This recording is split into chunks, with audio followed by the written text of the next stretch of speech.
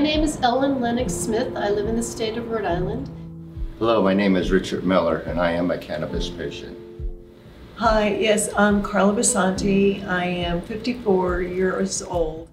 Hi, my name is Amy Mellon. I am originally from Portland, Oregon. Hello, my name is Tammy O'Fallon. I'm from Tennessee. My name is Christine Stenquist, and I'm a medical cannabis patient.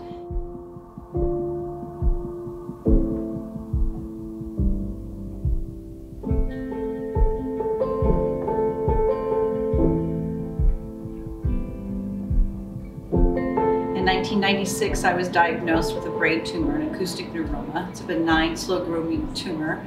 I was having symptoms when I was working at a hospital. As I was walking specimens back from the lab, I had a shot of pain across my face. I had passed out. When I awoke, I was a patient in the emergency room with my colleagues standing around me. Went through some testing, and that's when they discovered the tumor.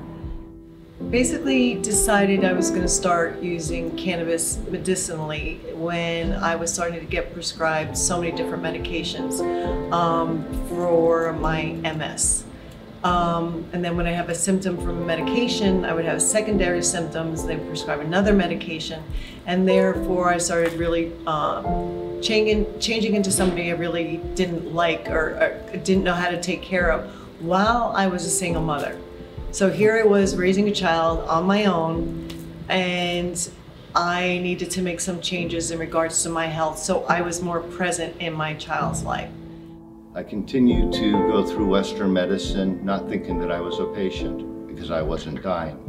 When in fact, I actually was dying because I had been on pharmaceuticals at that point for almost 40 years. After about 5 years of going through Western medicine, I found the inability to recover, and I found that I was myself wasting away.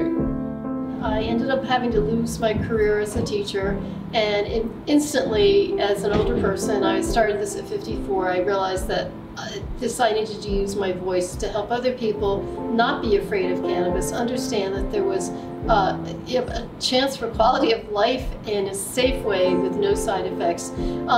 In time, I actually did have DNA drug sensitivity testing done to show that all these years of my life I had been reacting to all sorts of medications. I literally was not metabolizing any of the opiates, and aspirin, Tylenol, Benadryl, and the list goes on and on. So here I finally found something that my body could metabolize, and it's given me quality of life back.